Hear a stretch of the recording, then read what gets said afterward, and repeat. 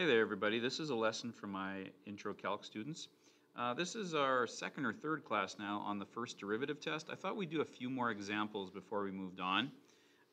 So the first example here is it says use the first derivative test to find all the maxima and minima and provide a sketch for this function. Notice that we've bounded this function.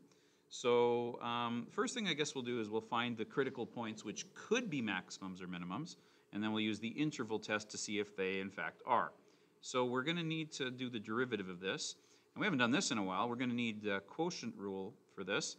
So let's see. So that's low times the derivative of the high, low d high, minus high d low. So the derivative of the bottom is 2x minus 2, all divided by the denominator squared. So there we go. First time we've had to use quotient rule in a while. And this thing simplifies. I'm not going to bother expanding the denominator. That's simple enough, I think. But the numerator simplifies down to 2 minus x squared. So those will be the two factors that I use. I thought I'd do another example today where the factors that we have here divide each other. Because notice that the rules for division are the same as they are for multiplication, right? If you multiply a positive by a positive or a negative by a negative, you get a positive. And if you multiply a positive by a negative or a negative by a positive, you get a negative. And notice the same is true of divide. If you divide two positives or divide two negatives, oh boy, drawing badly here, you get a positive. But if it's one of each, you get a negative. So notice that you can do an interval test the same way with a division factored problem that you can with a multiply factored problem. Okay, so critical points happen either when this thing has either a slope of 0 or the slope doesn't exist. Now the only reason the slope wouldn't exist would be if there was some sort of asymptote or some sort of non-permissible value. But if you remember from grade 11, you learned that from the quadratic formula, the b squared minus 4ac part, called the determinant, can determine whether there are any solutions at all. So are there any numbers that would make this 0 at all? And in fact, there isn't. Because b squared minus 4ac would be negative 2 squared, which is 4, minus 4 times 1 times 2, which is 4 minus 8, which is negative 4. So the fact that the discriminant, the discriminant, did I call it a determinant? Sorry, it's a discriminant. The discriminant is a negative, means that you can't square root a negative, so there are no asymptotes. So this thing is continuous, probably forever, but for sure, between these two boundary points. So that means that I don't have to worry about any critical values that I might miss because this thing doesn't exist, or the slope of this thing doesn't exist somewhere. So all I got to worry about is where the slope is 0.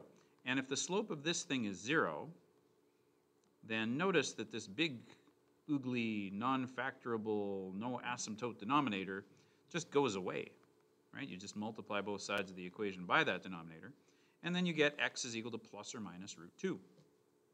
Okay, we haven't had a critical point that was a radical yet in our examples, but that's okay. We ain't afraid of no radicals. We can work with that. So my critical points are x equals plus or minus 2, right? So these are my critical points. And now let's turn those critical points into critical, or sorry, those are my critical, let me say that again. Those are my critical values, right? So let's turn those into critical points. So my critical points happen when those are my x values and I have to find my y values. So my critical points happen when I have f of root 2. Let's do that one first. So that's going to give me root 2 over 2 minus 2 root 2 plus 2, which is root 2 over 4 minus 2 root 2. And just in case you've forgotten how to do that, you can simplify that. 2 over 4 minus 2 root 2 multiplies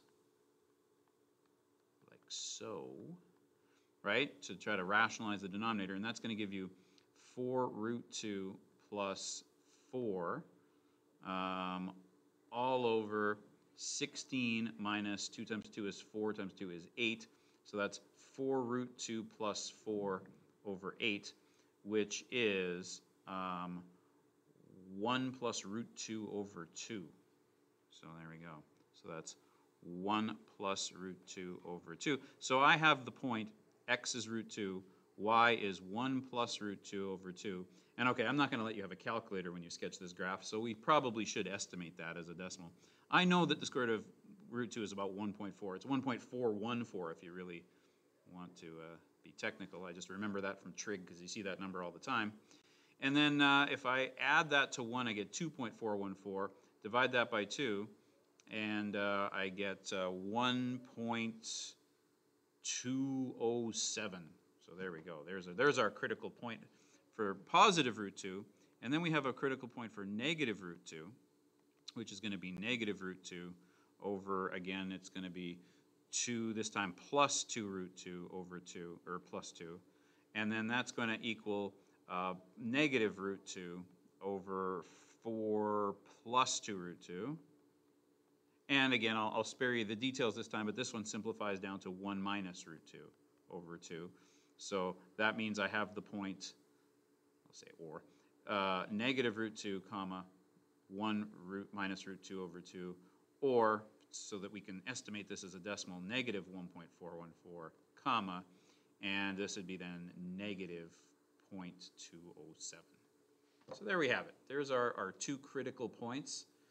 And are those points maximums or minimums? Well, they are for sure local maximums and minimums, but are they absolute? Do the endpoints end up either above or below these 2 things? Well, we could explore our endpoints. If you look back again, the question has a boundary. We are bounded here to negative 2 and 4. So let's find f of 2. And if I run 2 through the formula, I get 2 over 4 minus 4.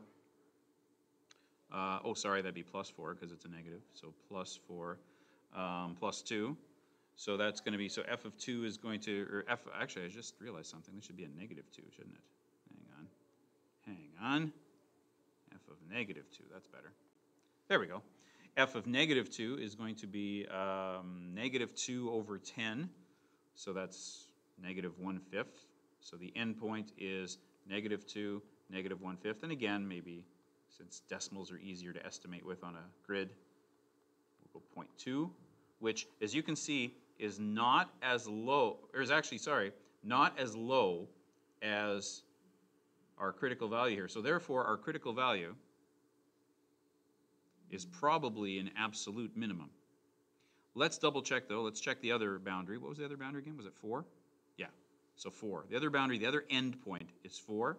So let's find out where that end point is. That's 4 over, let's see, that'd be 16 minus 8 plus 2, which is 4/10. So that's 4 comma 2/5, which is again 4 comma 0.4. And that is not nearly as high as what I get at my critical value, which is 1.2 and change. So therefore, I've now made the determination, therefore, this 1.414 comma 1.207 is an absolute max, and negative 1.414 comma negative 0.207 is my absolute min over this interval. So there we go. So I have the highest point I can get, the lowest point I can get, and a couple of endpoints. Oh, and you know the other thing I know, y-intercepts are often easy to find, and this one's no exception. Obviously, if x is 0, 0 divided by anything is 0. So let's start there. It goes through 0, 0, and then, like I said, we know that we, at root 2, which is about 1.4, so negative 1, negative 1.5, so negative 1.4 is about, say, there. We dip down to about 0.2, so this is 0.5, so it's not quite halfway, so maybe somewhere around there. And then at negative 2, the end point, I'm just a slight bit higher than that. So that on this scale, that would be even hard to see, but this is definitely down, and then it goes up. And then what does it do after that? Well, at, again, 1.414 positive, so 1.5 is here, so a little bit to the left, it goes up to 1.2, so it goes up to 1, and then this would be 1.25, so I don't know, maybe around there-ish. And then what does it do after that? Well, it doesn't get to 0. Again, I don't think, but it's okay. I know what it does at 4, right? My endpoint is that it goes down, it dips down to 0.4. So by 4, here's 0.5, so it's a little below that, so it does something like this. Something like that. So there we go. Feel free to enter this equation into Desmos and see that I think I've got a pretty good graph. I might have not sloped down fast enough here, but overall I think that's probably about right. And if you're wondering, well, what would have happened to this thing if we hadn't bounded it? What if it kept on going this way and it kept on going that way? And actually we'll learn how to use limits again. Remember limits from chapter 1? To learn more about that in the rest of this chapter. But for now, that's as good a curve as we're going to sketch with the information we're given. We knew that this point here was our absolute minimum, and we learned that this point here was our absolute maximum. So if a question asked you for the final answers in exact form, there they are as exact numbers. But if I have to put them on a graph, it's kind of easier if I estimate them as decimals to sketch them. So there's our first example. For our second example, I wanted one that did something that none of our examples have done before. What if a critical value actually isn't a maximum or minimum? So we have ourselves a quartic. What do we know quartics do? Quartics have two arms that go up if their A value is positive. So that means that for sure there's no absolute maximums, right? Because we're not bounded anywhere. There's no boundary after this one. So there's no absolute maximums, but there could be a local maximum, and there could, of course, be a local and an absolute minimum. So let's see if we can find them. So first we find the derivative, 4x cubed minus 12x squared, and then we set the derivative to 0 to find our places where we have critical values. And again, you could also have critical values where this thing doesn't exist, but it's a continuous polynomial function. It exists everywhere. So set this to 0 and start factoring. I can take out a 4x squared out of these two things, and that leaves me with an x minus 3. And that tells me everything I need to know. I need to know that x is 0 is a critical number and x is 3 is a critical number. And the fact that this is a quartic, but I only have two critical values, already gets me thinking that this thing maybe doesn't have two different places where there's going to be minimums. We might only end up having one max-min kind of a combination here. So let's see what this thing does when we do our interval chart. By the way, I kind of forgot to do the, you know what, I'm going to just back up. I'm sorry. I forgot to do the interval chart for this one, didn't I? Okay, how did I know about what this shape was? Well, I mean, I guess I should have done this. Let me just backtrack and do the interval chart for this one. My apologies. I'm a little scatterbrained today. Okay, so what were the numbers again for x? My critical values are plus and minus root 2. So what happens when you are smaller than negative root 2? What happens when you're between negative root 2 and positive root 2? And what happens when you're bigger than root 2? I already know what this thing looks like because it was kind of easy to figure out once I knew my critical points. But I actually kind of just glossed over the fact that I knew it was going this direction. I probably should have figured out whether I was increasing or decreasing using my chart. So let's do that. Okay, so what are my two factors again? My two factors are, go back to here, the factored form, right here. This is my factored form. So I have a factor of 2 minus x squared on top. And I have a factor of, what was it, x squared plus 2x plus 2 on the bottom, or was it minus 2x, whatever. You know what, at the end of the day, it doesn't matter, because it's being squared. This is always positive, because you can't square something and get a negative. So I really only have to worry about this column. So what happens when I have a number smaller than root 2? How about, well, negative 2 is smaller than root 2, or negative 3 is even smaller than that. So if I put in negative 2 or negative 3, this thing's definitely negative. If I put in something like a between 2 and negative 2, how about 0? Well, this thing is 2 minus 0, which is positive. And if I put in a number that's bigger than root 2, like say, I don't know, 2 is bigger than root 2, this thing ends up negative again. So I end up going from a, let's see, so that makes that I'm decreasing, and then I'm increasing, and, oh, wait a minute, sorry. I should make that negative, positive, negative, and then on the next, what's the function doing? Sorry about that. So this one's definitely a negative, so it's decreasing. This one's a positive, so it's increasing. This one's a negative, so it's decreasing.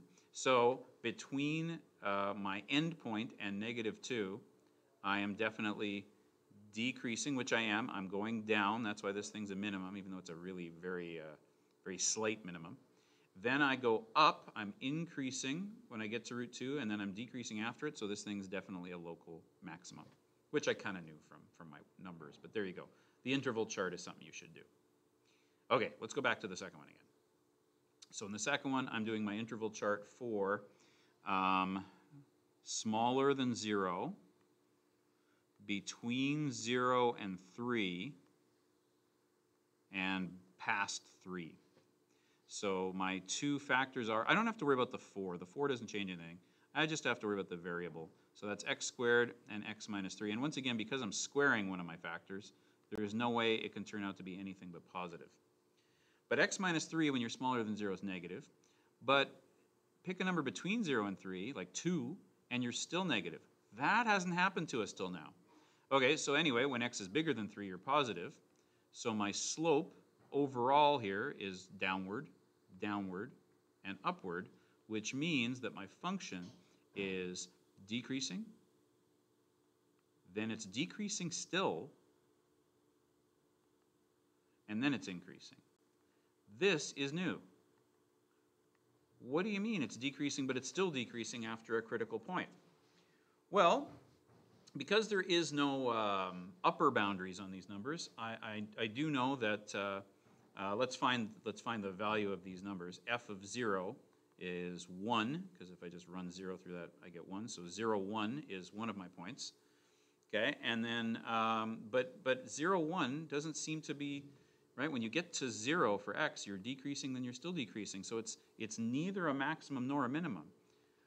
F of 3 turns out to be, if you plug 3 into this formula, you end up getting negative 26.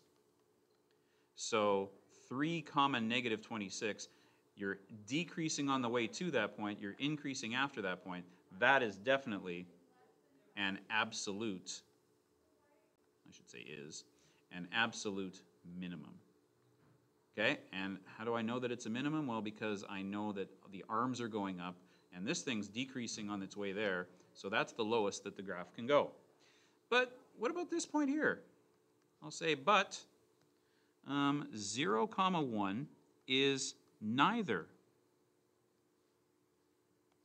a max nor a min, because there, oops, wrong there. Oh no, that's right there. There is no change in the direction of slope. That's an F. At x equals 0, right? Our interval table told us when you head to 0 from the left, you're going down as a slope. When you head to it from the right, or leave it from the right, going down. What's this point doing? So, oops. So what's going on at 0, comma 1? According to the interval chart, it's decreasing from the left. It's still, I should say, it's still decreasing. That's a typo. It's still decreasing as you leave that point and head to the right. So what's it doing? Well, in the next section, we'll learn that 0, 1 is neither a maximum nor a minimum. It's called a point of inflection. At the point 0, 1, the curve changes shape without changing direction. So what it does is it looks something like this. If this is the point 0, comma 1, it's coming towards it like that, and then it's leaving like that.